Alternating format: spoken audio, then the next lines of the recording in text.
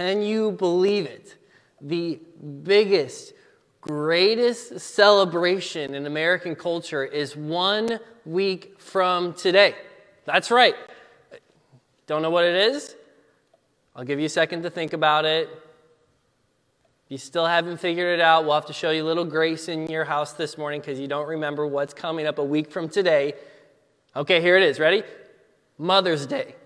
That's right. It's Mother's Day 1 week from today. So for kids, students at home that are watching, even you as parents, Dad, looking at you, you got 1 week. 1 week to make sure that you show the mom in your house some love and some care on Mother's Day. Now, we want to help you out a little bit, not only show you grace this morning as a reminder, but we want to do something fun. So 1 week from today, we're going to be showing a video in church that comes from you. That's right. We are starting this week, even starting today, our Mother's Day video challenge. We want to be able to show the moms all over our community and in our church community how much we love them. And so I'm giving you this challenge. If you have a mom at home, make a video showing love to your mom. It could be any type of video. It could have mom in it. You could sing her a song. You could do a TikTok dance. The sky's the limit. All right? There are no boundaries except for the boundary of showing love to your mom and recording it. Once you record that video, send it to me this week via email, Isabelli at ccch.org. And next Sunday during our worship service, we will show the best Mother's Day video. So that's your challenge this week because we need something extra to do, right, during this time. So show some love to your mom. Make sure that you record it and send it to us, and we'll show that best one next Sunday during our worship service. Now, just want to clarify with this challenge, what I'm not saying is that we should only show love to our moms 1 day a year. And when we do show that love, well, we have to make sure the whole world knows about it, right? We got to get on every single social media account we have so that everyone knows how much we love our mom.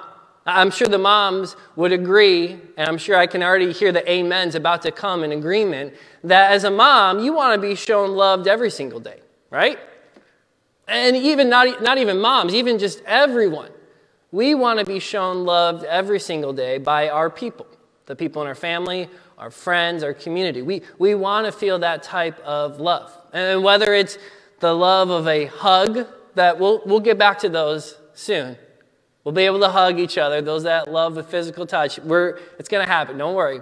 Or how about those that feel love through acts of service or encouraging words, spending quality time together, receiving gifts. However you feel love, you and I want to be loved on a consistent basis.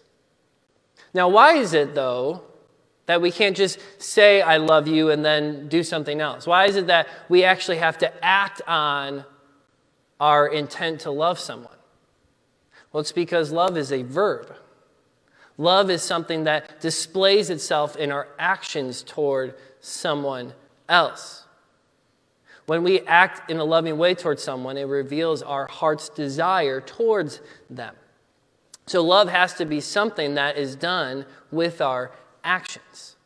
And I believe the same is true of our love for Jesus. And so this morning we wrap up our series entitled Last Words of Jesus, as we look at the last words Jesus spoke to his disciples before he left and went back to the Father in heaven where he is today. Last week we pressed pause on the conversation that Jesus was having on the beach with his disciples, and he gave them a mission. In fact, it was a recommissioning of the mission he had for them and for all of us to be fishers of men, to share the hope and the love of Jesus to a world who needs to hear it. And we talked specifically last week about, well, we're going to press pause and come back to it next week and talk about the practicality of what this mission looks like. But last week we said, in order for us to be on this mission, we have to be in this relationship and communion and fellowship with Jesus on a consistent basis. So the motivation to be on mission starts from the love we experience from Jesus. So we established that last week. Now this week we're going to look deeper into what does this mission look like on a consistent basis in our life. What does it look like to love Jesus interactions, not just a one-time-a-year thing, not just during a worldwide pandemic, but what does it look like to love Jesus and be on mission with him in every aspect of our life on a consistent basis? So that's where we're heading this morning. If you have a Bible, go ahead and turn to John chapter 21. That's where the conversation is going to be at with Jesus and his disciples. We're going to start in verse 15 in just a moment. And as you're turning there, just want to remind you that here at CCCH, we teach from the Bible every week because we believe God has primarily spoken to us through his word. And not only do we believe the Bible, God's word, is true, but that it's very applicable to our lives today. So we're in John chapter 21. Starting in verse 15, we pick up from the conversation last week that Jesus was having with his disciples. And now it focuses specifically on Jesus' one-on-one conversation with Peter, with all the disciples around listening in on what's going on. So verse 15 says this. When they had finished eating, Jesus said to Simon Peter, "Simon, son of John, do you love me more than these?" "Yes, Lord," he said, "you know that I love you." Well, Jesus said, "Feed my lambs." Again, Jesus said, "Simon, son of John, do you love me?"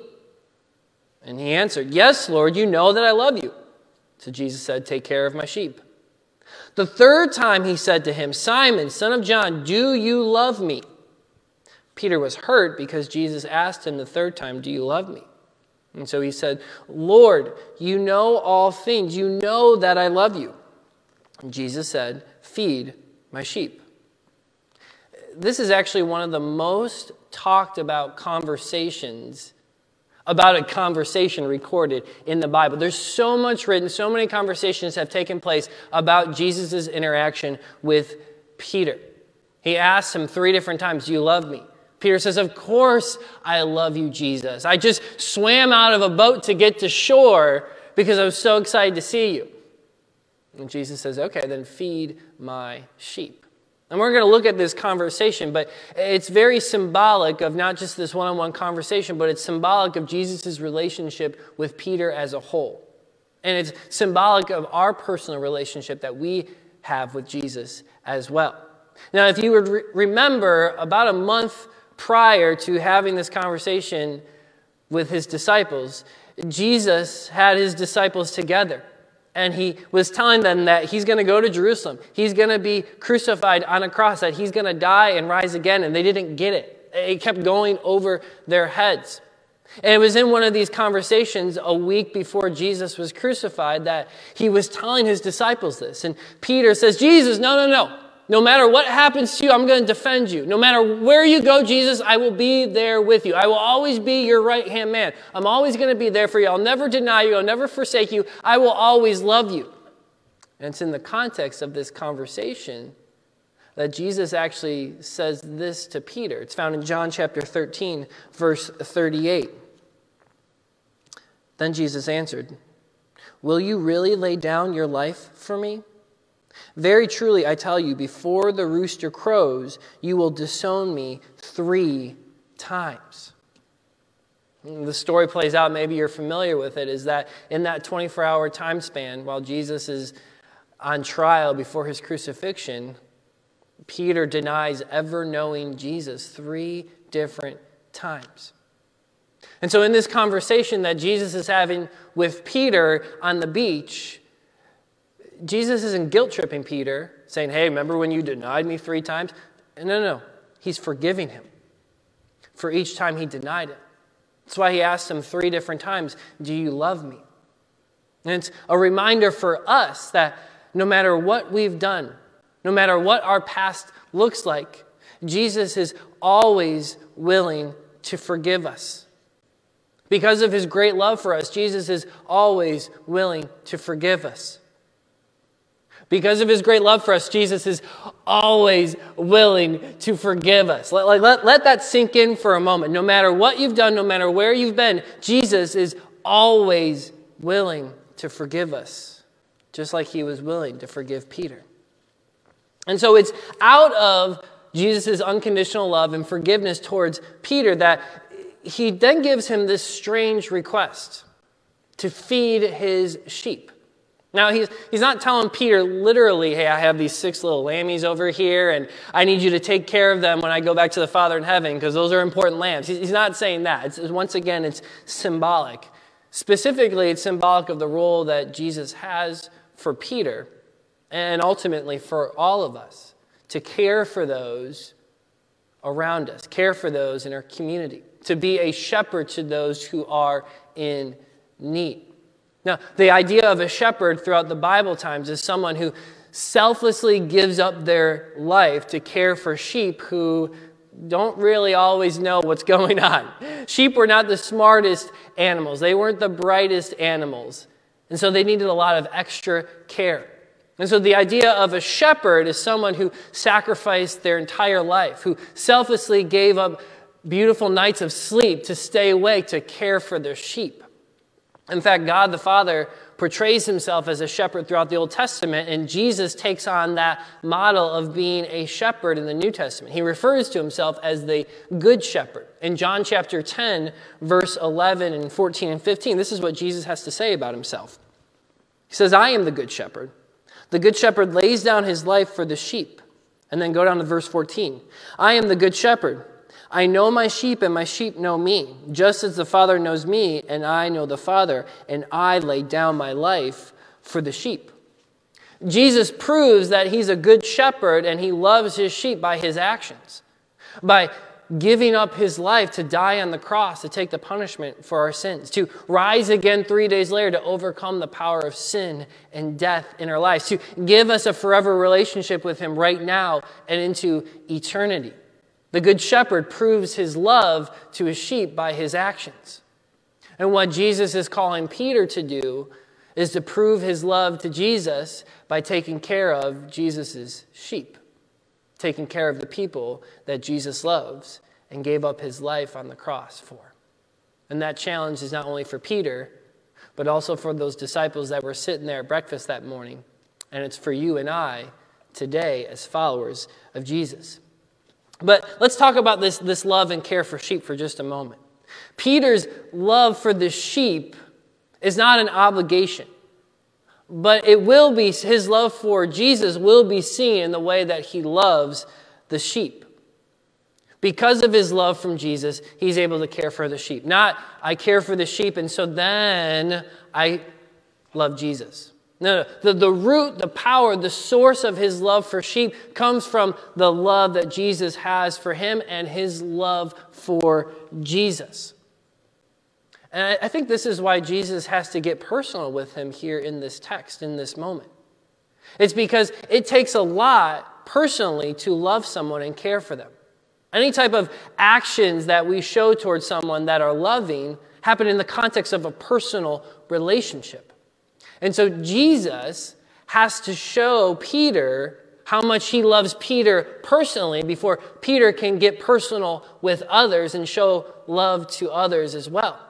In essence, this conversation, Jesus is not only forgiving Peter, but what he's saying is this: Peter, I love you. I care about you. I gave up my life for you, and even though you hurt me and denied me in a time of need, I'm going to forgive you. I'm going to show you that I love you. And now what I want you to do is this. That same love that you've experienced from me, that same love that I know that you have for me, let it be displayed in your love and care for others. Going back to last week, Jesus reminds Peter and all of us of our mission to be fishers of men, to share this love of Jesus. And so our motivation to be a fisherman, to be fishers of men, comes from the fact that Jesus went after us, that Jesus fished for us first. So our motivation to love and to care for others comes from the fact that it comes from Jesus' love and care for us first. And so we have a message of hope and healing that the world so desperately needs, but we can't share that message unless we have experienced hope and healing in our personal relationship with Jesus. We have a message of forgiveness and kindness and empathy that this world desperately needs, but we can't share that unless first we have experienced that kindness and forgiveness and empathy from Jesus himself. As 1 John says, we love because he first loved us. We fish for others because we've been fished for. We feed and care for others because we have been fed and been cared for. So our motivation to love, it comes from Jesus. And then our love for Jesus is shown in how we love and care for others. So this isn't I have to do this. Because I'm a follower of Jesus, because I'm a Christian, I have to be kind. I have to take care of others. I have to tell people about the difference Jesus has made in my life. Now, this isn't a have to. This isn't an obligation. This is a get to. In fact, this is the greatest privilege. This is the greatest freedom you and I will ever experience on this side of eternity. Think about it in this way. If you're a parent, you have a spouse, maybe this resonates just a little bit more in this example. And this can apply for so many people in any type of personal relationship. But when you have those feelings of love towards someone, it's easy to do that. It's easy to show them that you love them through your actions. But what happens when those feelings of love are gone?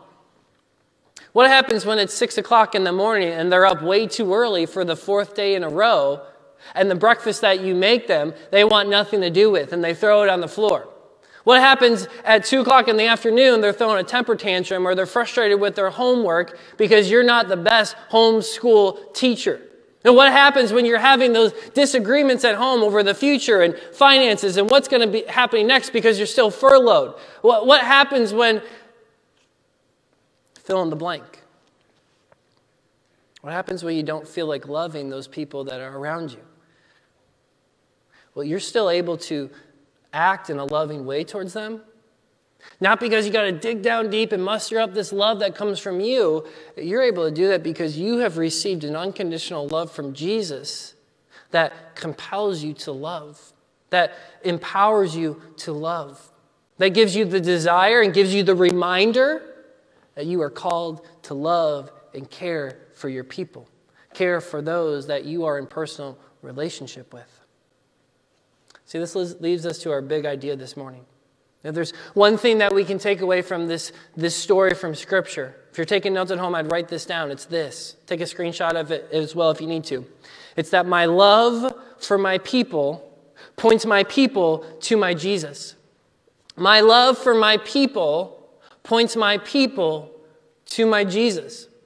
In those situations that I'm experiencing and so many of you are experiencing that I just talked about, where it's really hard to love people around us or people that we interact with on social media, at the end of the day, when we do love them and do care about them, we don't need any credit for it. Because it's not our love that's motivating us. It's not our love and strength that's allowing us to do this. It comes from Jesus himself. You see, my love for my people, whether it's my family, my friends, my community, needs to always point my people to my Jesus. Because my Jesus has changed me because he's loved me and forgiven me, even though I don't deserve it. And now I want others to experience that love and care in their life. It's like the old Christmas carol, be good for goodness sake. That's not here.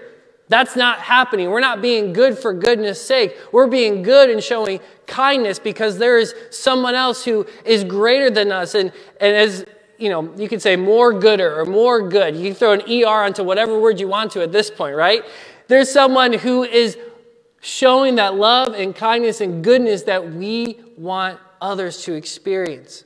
And if they get a little glimpse of that and how we act towards them, watch out, because they can experience even something greater in a personal relationship with Jesus. And this has always been God's intention. This has always been God's mission for his people and his church. In fact, in Romans chapter 2, the end of verse 4, Paul writes this. He says, God's kindness is intended to lead you to repentance. God's kindness is intended to lead you to repentance. So the idea is that God loves and cares unconditionally for us. And the main purpose of that is for us to turn away from our old way of living, to turn away from our selfishness, to turn away from our sinfulness, make a complete 180 and turn towards God. Turn towards loving him. Turn towards trusting in him as our Lord and Savior. Repenting, turning away from our old way of living and turning towards a new life in relationship with Jesus Christ. You see, God loves the world, as John 3:16 says. God loves everyone. But in order to experience that loving, personal relationship that God has for each and every one of us, it has to come by putting our faith and trust in Jesus alone. And so our love, our actions towards the world, towards our community, or towards my people, should point my people to the love they can experience in relationship with Jesus.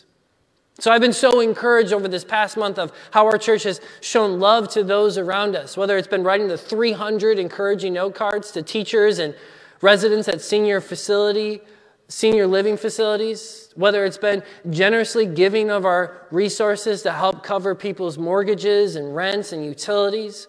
Many of you this past Friday, you dropped off boxes and boxes of food for a senior living facility in Westmont. Those actions are amazing. Those are acts of love. And I'm so proud of how you, church, are continuing to show the love of Jesus to our community, to our people. But at the end of the day, we have to do it in Jesus' name. At the end of the day, we got to point people to Jesus.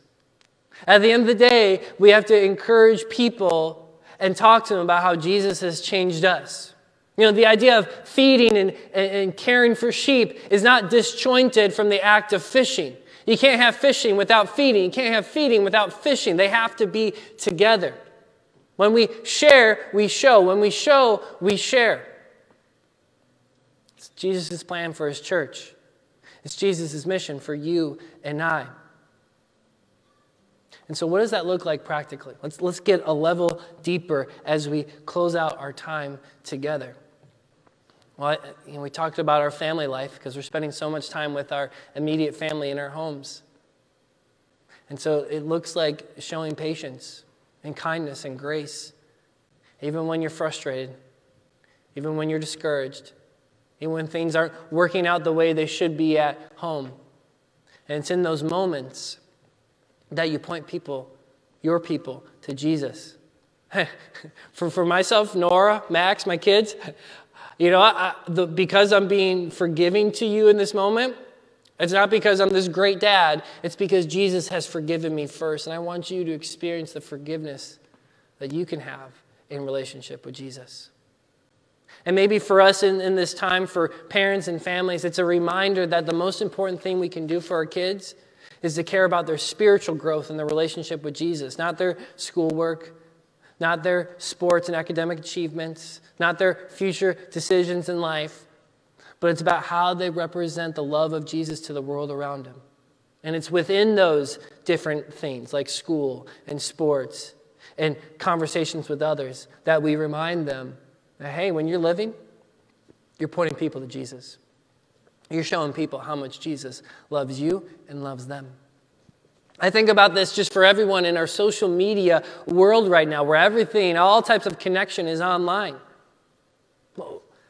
We can't be sharing the love of Jesus on a Sunday by sharing this video or sharing our favorite Bible verse or something inspirational, and then Monday after a 2:30 update from the government, we begin to bash government officials or bash scientists that we don't see eye to eye with. We vent and let our frustration come out on social media during those times. We can't be doing one thing on Sunday and another thing on Monday because the world around us looks at us and say, hypocrite. Or maybe even more so, are you bipolar? Like, how could something look like this one day and the next day look completely different? We can't share and then not show the love of Jesus. They have to be connected. So I want to end on this for our church as we look to think about how we can show our love for our people that points them to Jesus. We've had this acronym that we've used in the past. It's a word that many of you are familiar with. It's the word bless. And this word, we've made it into an acronym. Each of those letters stands for a line. And this word we've used to help us shape how we can stay on mission with Jesus daily. And so the first line in that is the line for B, which is begin with prayer. Maybe there's someone in your life right now that God has laid on your heart during this message. And every day this week, maybe you need to spend 1 minute praying for that person. Praying that God would give you opportunities to show the love of Christ to them. That God would give you opportunities to have conversation with them. That their heart would be opened to the gospel message. The next one is L, listen with care. And maybe you need to spend time this week, instead of venting on social media about what's wrong, listen to others, ask questions to them, see how they are doing. Shoot them a text and ask them, how are you doing? How can I be praying for you? The next one is E, eat with them. How do you do that when we're social distancing? Well, as Jesus showed us last week in John chapter 21, the purpose behind eating is for conversation, it's for communion, it's for connection. And never before has our world been so easily connected through technology. And so maybe you can't go to Starbucks with them, but maybe you each can have your cup of coffee as you have a Zoom conversation or a FaceTime conversation. And just see how they're doing. The next one in the BLESS acronym is the first S, is to serve them.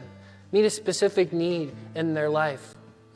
You know the impact that happens when someone acts lovingly towards you. And so what can you do this week to serve someone? Well, in those conversations that you have with them, you'll be able to figure out what needs can be met in their life. And then the second S is the last line is to share your story. To share with them how Jesus has changed you. To share the impact Jesus has made on your life. To share with them the hope that they can have in relationship with Jesus. You know, fishing and feeding, they're not disjointed acts. They have to be connected. And maybe this week your takeaway from here is you need to practice this blessed practice for one person in your life every single day. We'd love to hear the stories later on this week of how God has allowed you to practice these blessed practices. So feel free to shoot us an email, send us a DM, let us know how God is challenging you to show your love in a practical way towards others.